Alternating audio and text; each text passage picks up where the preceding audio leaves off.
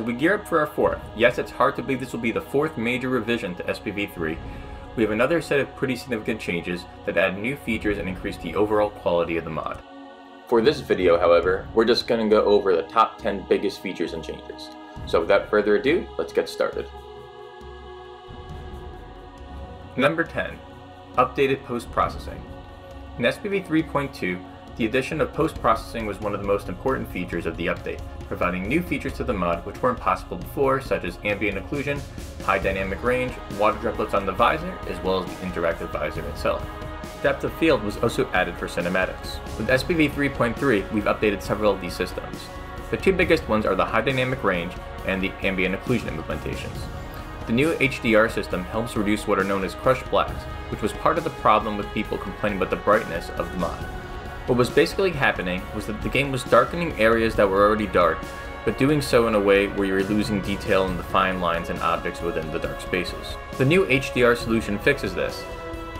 This new system is also dynamic, much like what Halo 3 had. It actually builds on what Halo 3 did, where being in a dark space and looking at a bright space will change how your eyes adjust to the different exposures. In short, dark areas will be darker and bright areas brighter. An even bigger change is a new ambient occlusion system we've implemented. Ambient occlusion provides shadows on corners and other crevices on surfaces. It's been completely revamped to be even faster performing than it was before, but it also uses the game's normal maps to produce the needed effects. This has one very cool and requested feature. Halo's normal maps on geometry now render without dynamic light, similarly to how they did on the original Xbox. The result is not quite the same, but it adds much needed depth to the environments and characters throughout the game. Number 9. Ray tracing. Technically, this falls under updated post-processing, but it is a big enough update that it gets its own spot.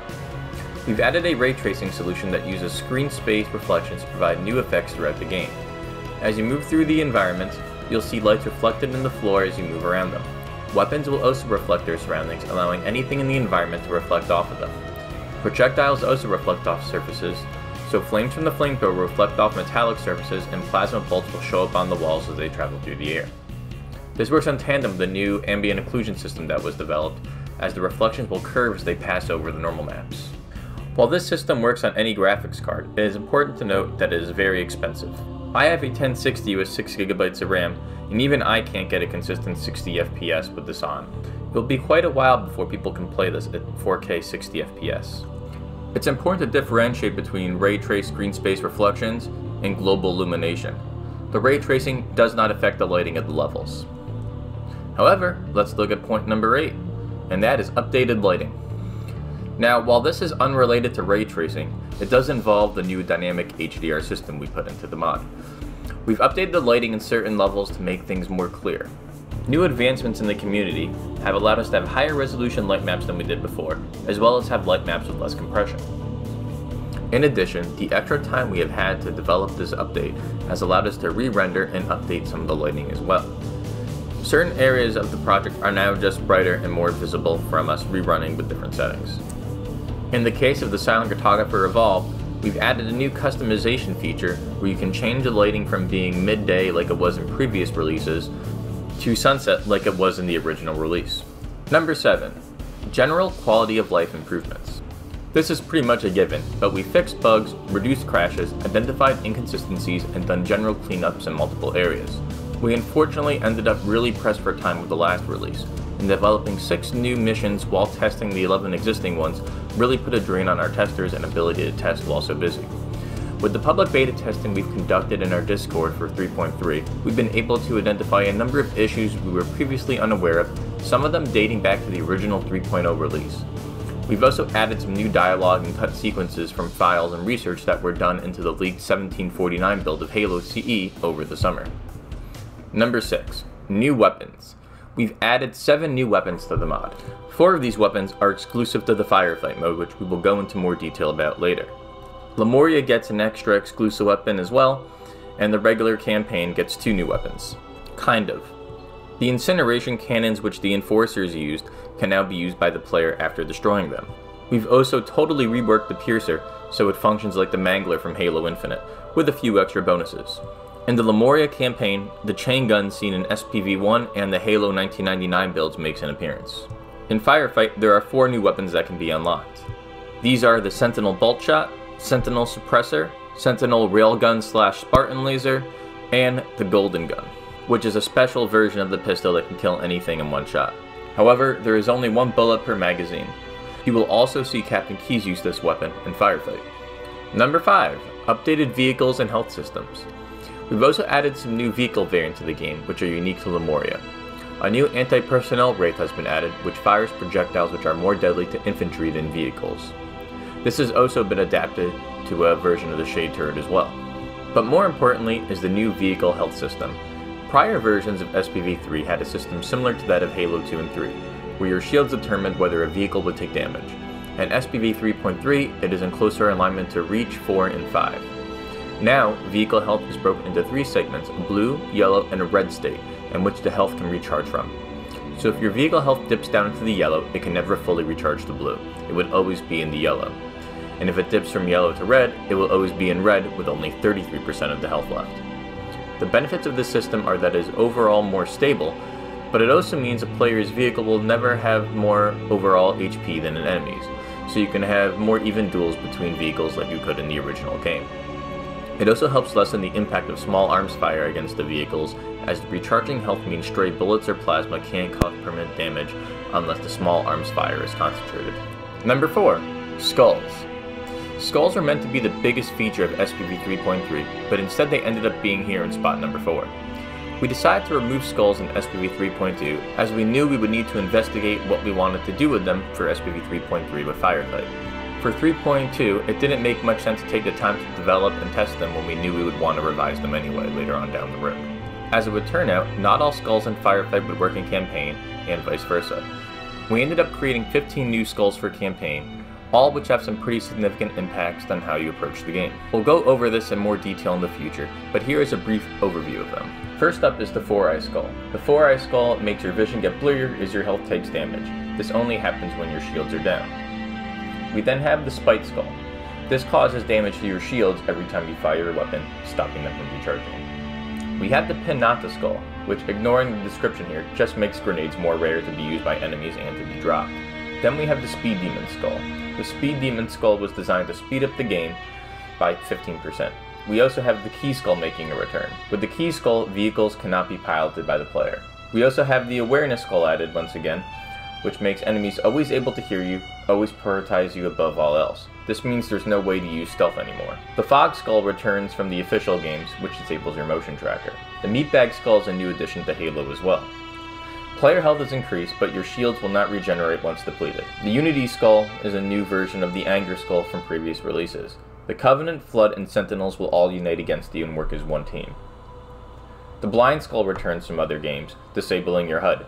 Unlike other games, this doesn't get rid of your first-person weapons or arms. That can be disabled in the launcher through photo mode. We've created a new skull called the Jeb Skull. Your energy weapon batteries quickly become exhausted. By simply holding an energy weapon, the battery will start to deplete, as if it were overcharged like the plasma pistol. The Ford Skull disables the new vehicle health system. Vehicle health is finite, just like it was in the original game. This makes all vehicles more fragile. The Energizer Skull reduces the strength of your shield, but always has a charging. It's almost like the health system in Call of Duty, but not as extreme. The ODST Skull slows your movement speed so that it matches that of Halo 3 ODST. This can be combined with the Fog Skull in order to produce a result that makes the game play a lot more like ODST. Last up is Reaper. You have unlimited grenades, but you can only throw them when your shield is full. Throwing a grenade will instantly deplete your shield. Number 3. Customization. An unplanned addition to SPV 3.3, this has quickly become one of the most important features. In SPV 3.3, you can now customize your armor to be one of several appearances. They are as follows: SPV 3, Mark 5, Mark 5 Remastered, Soy's The Old Lords, Mark 5 Evolved from the original Silent Cartographer Evolved release with some new visual upgrades, and the ODST BDU, allowing you to don the armor of an ODST. You can also customize Cortana's appearance, allowing her to be purple, or use her original Halo CE appearance. The SPV2 version of Cortana is also an option, as well as Windows 10 Cortana. Yes, that little circle will fly around and pulse as it talks, just as it does on whatever device you use Cortana on.